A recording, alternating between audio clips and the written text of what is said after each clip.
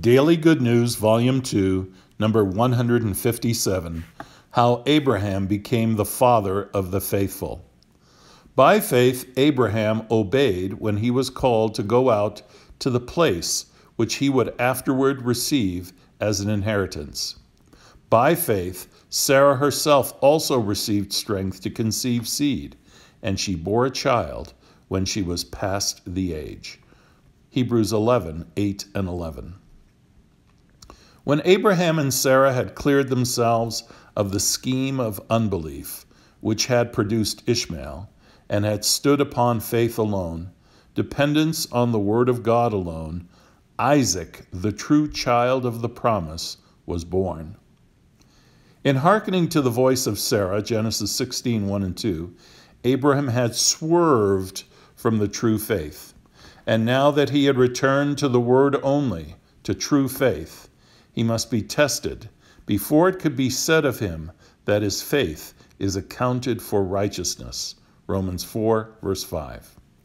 He had trusted the naked word of God and had obtained Isaac, the true child of the promise.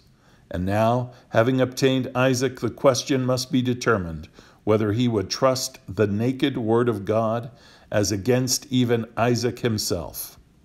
Accordingly, God said to Abraham, "Take now your son, your only son Isaac, whom you love, and offer him there as a burnt offering on one of the mountains of which I will tell you." Genesis 22, verse 2. Abraham had received Isaac by trusting the word of God only.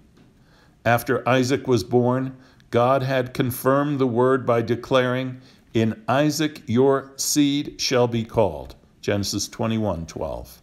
And now came the word of God, "Take your son, your only son, and offer him as a burnt offering." But if Isaac is offered as a burnt offering, what will become of the promise?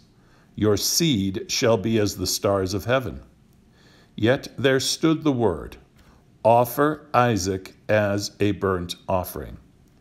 Abraham had trusted the word of God only as against Ishmael, but this is more than trusting the word as against Isaac. It is trusting the word of God as against the word of God. And Abraham did it. He did not insist that God should harmonize these passages. It was all sufficient for him to know that the statements were all the word of God.